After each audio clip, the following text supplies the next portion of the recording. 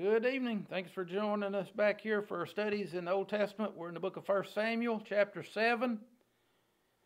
We've been following the saga of the ark, who was supposed to be at Shiloh, where the tabernacle was, but they've taken it into battle, and they've got it captured, and the Philistines passed it around everywhere it went. It was a plague to them and destroyed their statue of Dagon, and it's ended up... nobody wants it. Even Israel's a little afraid of it here. But that picks up chapter 7. We're going to see what happens. If you treat God right, He'll treat you right. And the ark was a symbol of God's presence with them. So you do what He's supposed to do and do it the right way, and God will bless you. And that's what's happening here in chapter 7. The ark comes to the house of a man named Abinadab.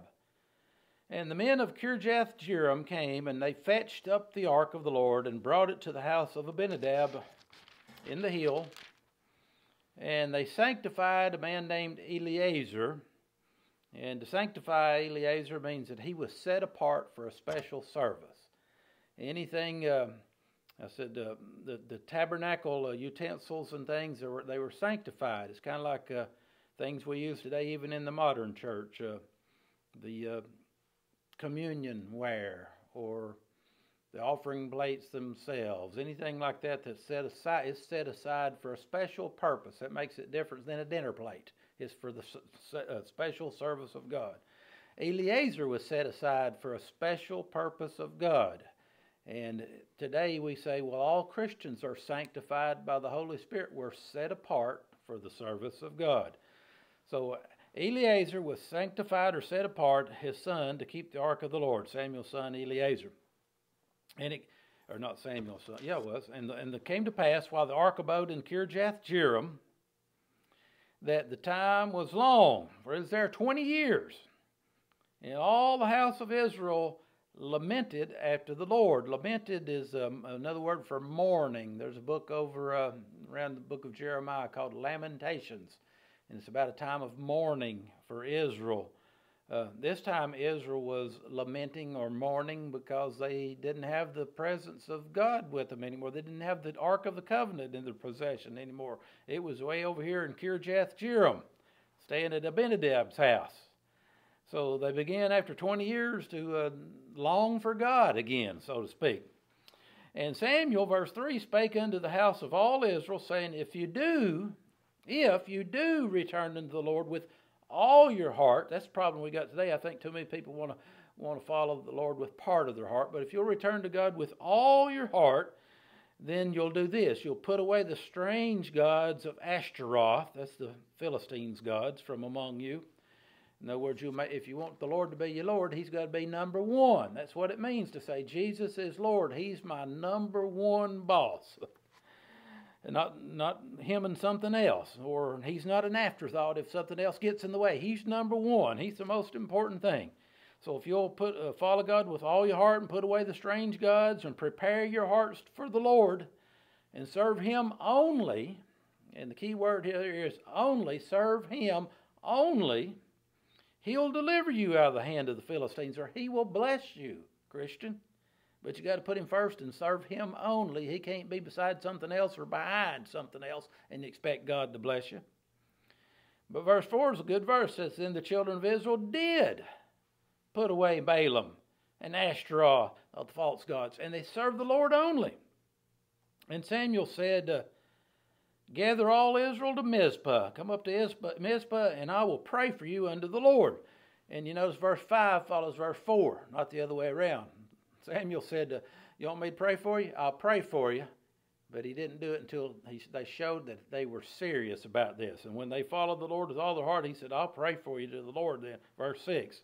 And they gathered together to Mizpah, and they drew water, and they poured it before the Lord. This is a type of Old Testament worship. They worshiped the Lord, and they fasted on that day, and they confessed. They said, We've sinned against the Lord. So they worshiped, they fasted, and they fasted and confessed. We've sinned against the Lord. And Samuel judged the children of Israel in Mizpah. Verse 7. And when the Philistines heard the children of Israel were gathered together to Mizpah, the lords of the Philistines went up against Israel. They're all gathered up there, boys. Let's go whoop them, the Philistines said. And when the children of Israel heard it, they were afraid of the Philistines. And the children of Israel said to Samuel, you keep praying for us. Cease not to cry unto the Lord God for us, that he'll save us out of the hand of the Philistines. And Samuel did. Samuel took a sucking lamb. He took a young lamb, and he offered it for a burnt offering to the Lord. And Samuel cried to the Lord for Israel, and the Lord heard him. So the Lord heard him through the sacrifice. Now, we live in the New Testament age. You can go to the Lord through the sacrifice. You don't have to go out there and find a little sucking lamb, because the Lamb of God's already died. He's already suffered for you. And you can come through him. His name's Jesus, and to the Lord. And you can talk to the Lord. That's what Samuel's doing here, in Old Testament style, which is pointing toward the New Testament for us. And as Samuel was offering up the burnt offering, the Philistines drew near to battle against Israel. But the Lord thundered with a great thunder on that day upon the Philistines, and he discomfited them, and they were smitten before Israel. Israel won, because they got their heart. Remember, we've been reading about this. They can't figure out why every time they fight the Philistines when the numbers were on their side or anything else, they were smitten. They got whipped, and now they got right with God. They found out, hey, God's on our side. And God will be on your side as long as you're on God's side. But you can't ask God to be on your side when something else is your God over here, and you're not giving your full attention to serving the Lord with all your heart.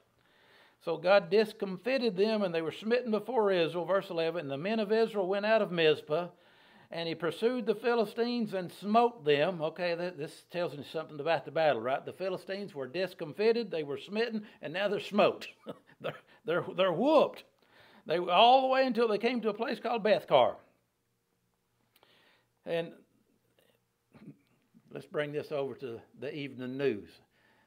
All this battle that's going over there in the Middle East right now between Israel and the Palestinians, who are the descendants of the Philistines in the same cities of Gaza and Ekron, these old Philistinian cities, it's sort of the same thing, ain't it?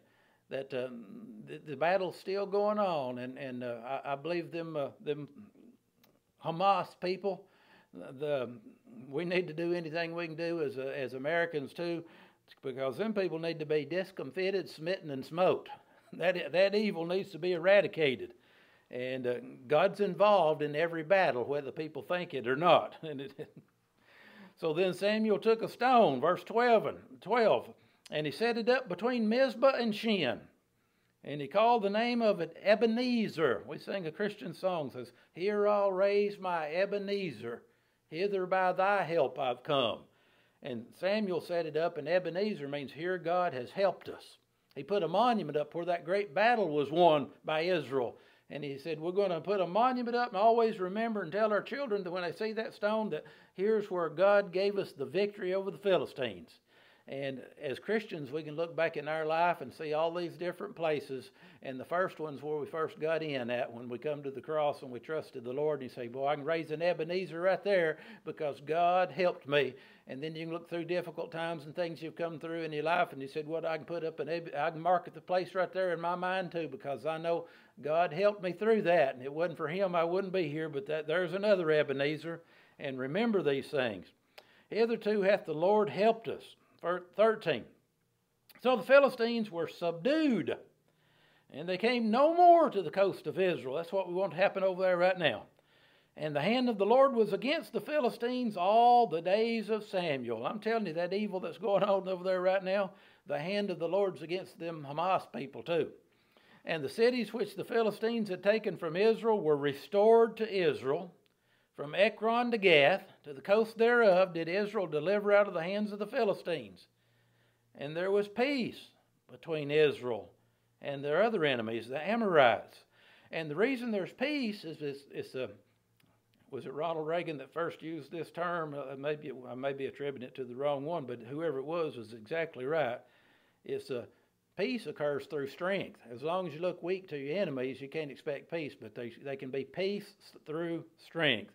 And that's what happened when peace finally came to Israel back then, is that everybody heard about what they did to the Philistines and said, we're going to make peace too. We're not going to mess with them. Verse 15, and Samuel judged Israel all the days of his life. Verse 16, Samuel went year to year in circuit around all these different cities. Samuel was a circuit riding judge. He went to Bethel, Gilgal, Mizpah, all these Israeli cities, and he judged Israel in all those places. And his return was to Ramah, because that's where he lived at. There was his house, his home. Now here's an important thing. It's our last half of our last verse, but let's don't run by it here. He lived in Ramah. There was his house or home. And you know what Samuel had at his house and home? There was an altar he built to the Lord. So Samuel knew that wherever you live, you better have a place to worship right there nearby too. I hope you do. See you next time.